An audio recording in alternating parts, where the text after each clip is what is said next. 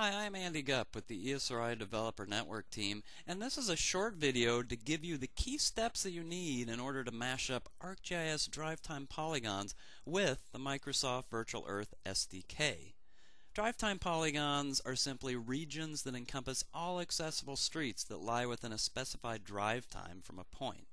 Some example use cases are applications that are used to locate stores. And if you know how far your customers drive for pizza, for example, you can overlay the drive time information on a base map and visualize it in more powerful ways than you could by just knowing that number by itself. How do I create these polygons? You want to use an ArcGIS geoprocessing service. More about that in just a minute. What tools do I need for this mashup? You need the Virtual Earth Map Control SDK, the ArcGIS JavaScript extension for Virtual Earth, and of course ArcGIS Server, which provides you the REST-based geoprocessing service. That's your drive time buffers.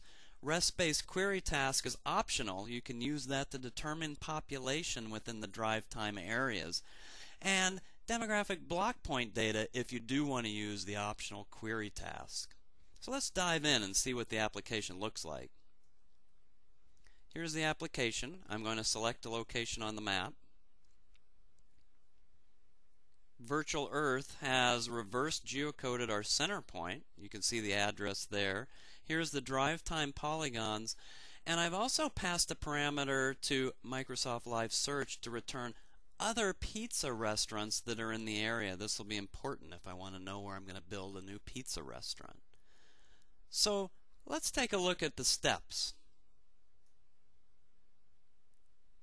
The first thing I did, placing the point on the map and getting the address, I passed the click information to the find locations method. That did our reverse geocoding. It got us the address, city, and state.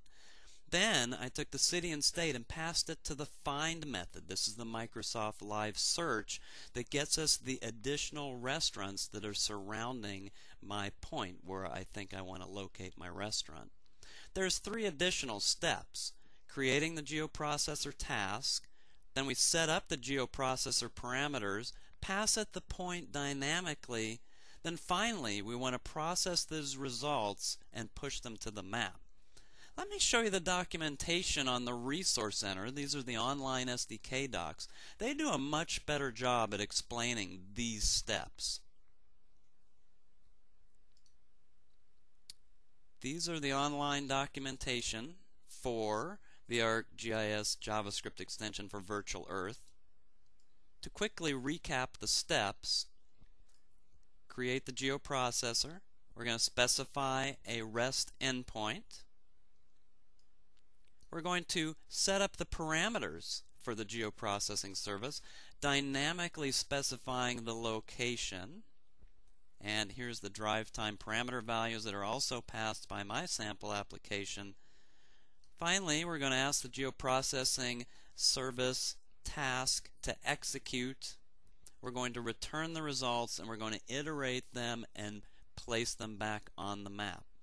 Well, I hope that you found this interesting, at least piqued your interest to try out this sample application and give it a test drive. I've also provided several links for resources that you might find helpful. Have fun and code away.